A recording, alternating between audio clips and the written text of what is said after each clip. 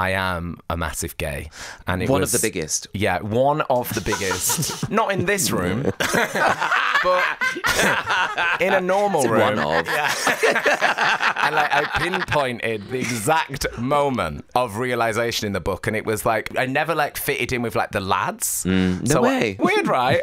So I thought, oh, I'll get a football magazine, and I like flicked through it, and I saw a moment where I was like, hey, I like football. Like I want to put this on my wall, and it was a picture, the least like laddie football picture ever, and it was a black and white picture of a sort of wet David Beckham.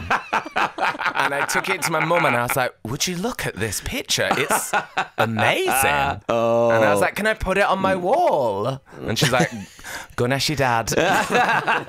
And you did put it on your wall. And I did put it on my wall. My dad's only concern was use blue tack. Like, don't use sellotape. And I did put it on the wall. Very important. And My that dad was would have said the same.